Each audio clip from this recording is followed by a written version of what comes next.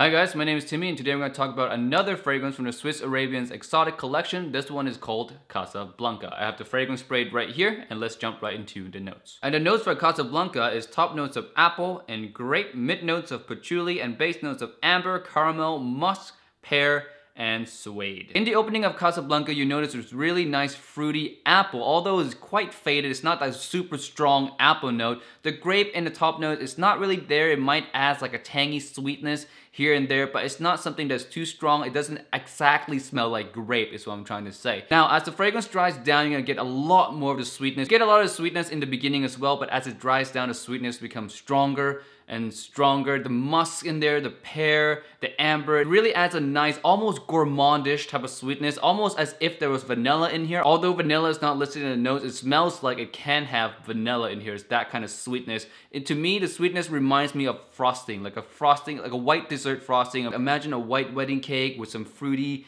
apple and some warm amber and a little bit of musk. The pear in the back, I think, is what gives it a vanilla feeling. The pear in the back to me just adds a lot of sweetness. Is what's give it that fruity vibe. I think that's what also reminds me of a vanilla type smell. But yes, overall this fragrance just smells like a white wedding cake with some fruity nuances and some warmth. Now on to the versatility. When can you wear this fragrance and who can wear it? In terms of gender, I would say this is completely unisex. It does lean slightly bit feminine though because it is a very sweet fragrance. If a female wears it, it does make her smell a little bit more attractive because guys typically love sweet scents on women. And if a guy were to wear it, he would seem more of a gentle type of guy. He won't seem like a masculine, macho type of guy. He would seem more gentle, more soft in nature. So in the end, Casablanca works for both men and women. Now in terms of occasion, when do I suggest you to wear this fragrance? I would suggest you to wear it anytime really, because if this fragrance fits your personality, if you like sweet fragrances, you can wear this absolutely anytime. There's no specific occasion where this fragrance fits better than the other. It's not typically the sexiest fragrance for dates, and it's not the most professional fragrance for the office, so this is a really straight down the line, run-of-the-mill fragrance, signature scent that you can wear anytime, both men and women. In terms of season, I would suggest it to be spring, fall, and winter, because in the summer, the sweetness can be